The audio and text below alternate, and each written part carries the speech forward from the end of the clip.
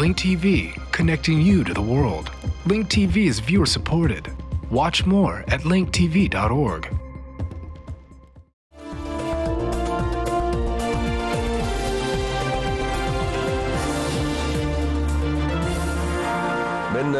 Reporting on the demonstrations in Yemen, our correspondent Abdelrahman Al-Shimri joins us over the phone from Sana'a. Abdelrahman, would you tell us about the situation there and describe the mood of the demonstrators?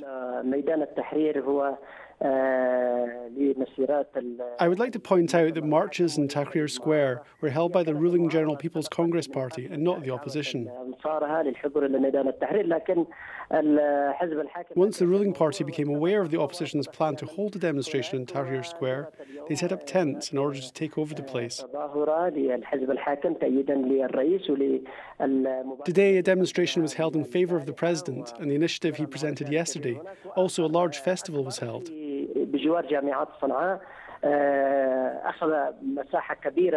An even larger festival held near the universities in Sana'a took up a large amount of space, filling the entire main street and some side streets.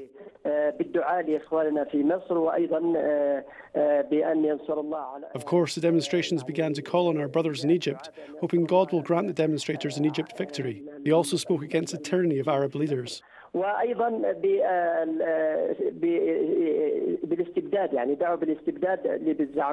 They chanted slogans and held posters featuring the Cuban revolutionary leaders President Abdel Nasser and former President El Hamdi.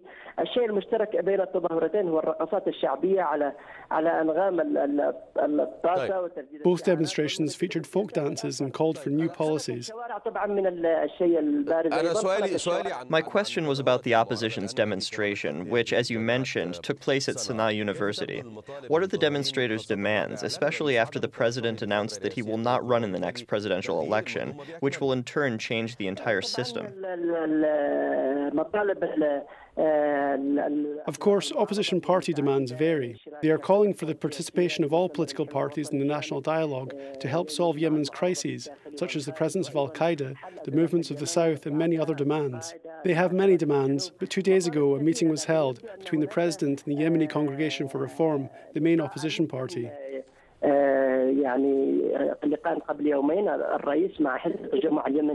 News after the meeting pointed to the possibility of an agreement being reached, and it seems secret meetings are being held in order to resume the talks that were halted a while back.